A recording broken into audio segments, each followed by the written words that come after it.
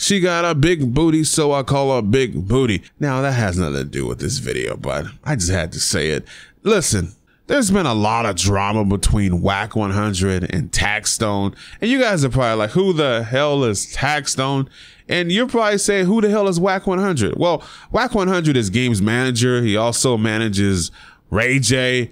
He's the guy that knocked out Stitches. Just straight up knocked him out, man. All of a sudden, a fist came out of the ground and just knocked out Stitches. And I say that because Wack 100 is a small dude, and Stitches, he's kind of tall. So Taxstone's the dude that I listen to. He has a podcast and whatnot. And him and Wack have been going backwards and forwards for a very long time. But it seems that things are spicing up between these two because of this whole Soulja Boy and Chris Brown beef. Now, I don't know what it is, but whenever something is going on the West Coast, Wack 100 is in it. Like, he is seriously in it. He's taking part in it. It doesn't matter what it is.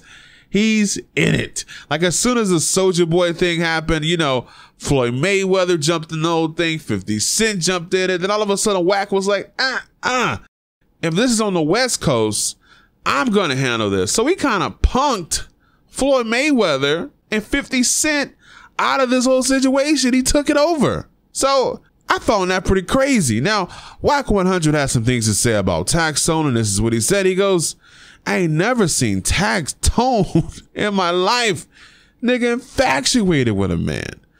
But when I catch him, he will be punished on Pyro. Oh, I forgot to mention that Wack 100 is in the blood gang. He's big and black, being bull.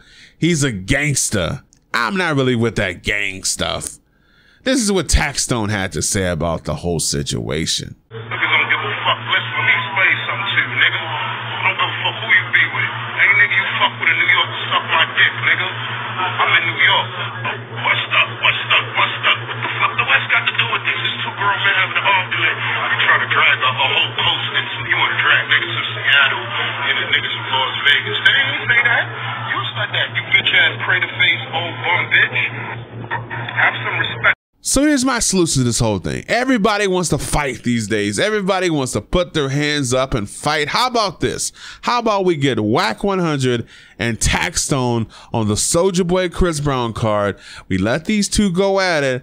I think it will be good. You guys let me know what you think about this. Now, this situation is going to get pretty interesting because I don't know, man. I don't see these two backing down. It's going to take someone to step in to ease this situation. Neither of these dudes are gonna say, yo, man, my bad, yo, you good. Like, these are not those kind of dudes. Like, both of these dudes are way too prideful. Like, this ain't Soulja Boy when he beefs with someone and the next day he's like, you know what, man, I didn't have my lean, I didn't have my weed, man, I apologize. This ain't that situation. These two dudes are like rams. So eventually they're gonna meet up. But here's the thing. One is on the West Coast and one is on the East Coast. We will see what's going to happen soon, and I'll be sure to update you guys as it happens. Somebody's going to catch the hands. I'm just saying. Somebody's going to catch the hands upside their head.